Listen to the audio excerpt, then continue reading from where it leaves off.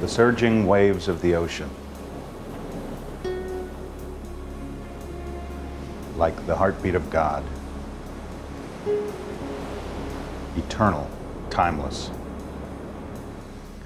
Hi everyone, I'm Thomas Kinkade, and you know, when I think of the ocean, I think of inspiration. Now, I've painted on many coasts all over the world, and I think I always love to go back to the Pacific, which is where my home is, and also to the North Atlantic and the coasts of England.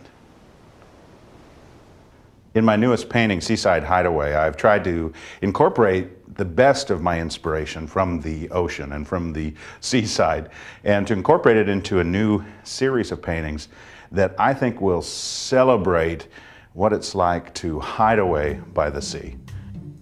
Now, if you notice, there is, of course, a lot of tourist activity around every beach resort, and the reason is people get refreshed when they're near the ocean.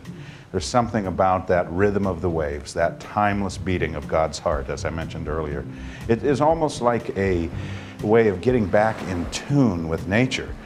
And I just feel refreshed. I feel excited every chance I get to go and be by the ocean.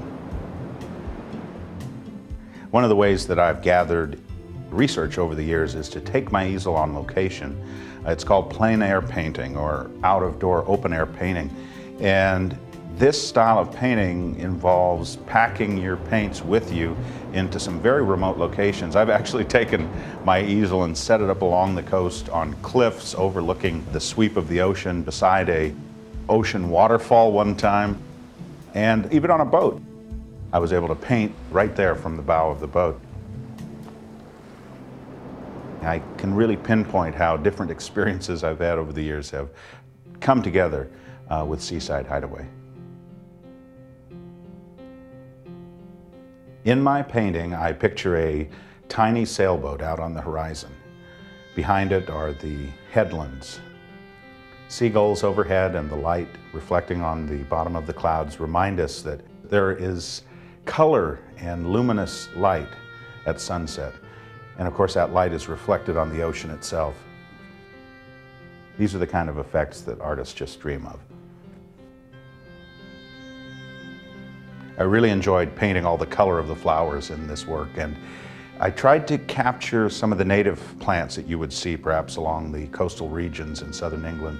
I wanted the landscape to look like it got there on its own and sort of grew wild, almost like the cottage seems to grow right from the ground itself. Inside the cottage, the lights of home glow. The hearth is lit up. Perhaps tea is waiting for you.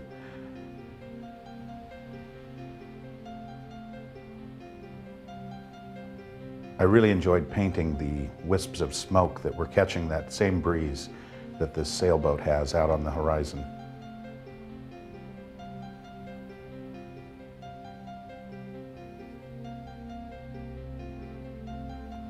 The old gas lamp out front is a welcoming beacon, reminding you to come on inside and share the warmth.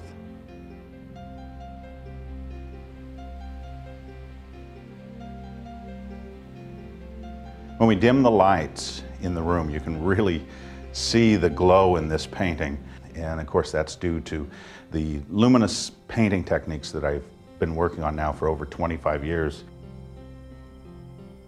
There are 8 hidden ends in this painting, and including one that you see in the fence along the walkway, the stone walkway that leads up to the cottage. So see if you can find all 8. If you notice the walkway in the front of the cottage, you'll see that it is almost as though it were carved out of the stone. That is because I wanted to create that sense of solidity. I like to emphasize the thought that this home has been there for generations. Again, it's the thought that a family is something that proceeds down the generations, and through the years, the home is a constant part of that family. Of course, every painting that I do, I think, brings those same core values of home and family and faith in God. The beauty of nature, a simpler way of living.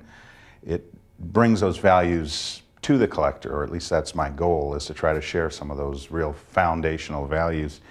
This painting, Seaside Hideaway, is all about taking time to escape and be refreshed in nature as we just meditate on the blessings that we have.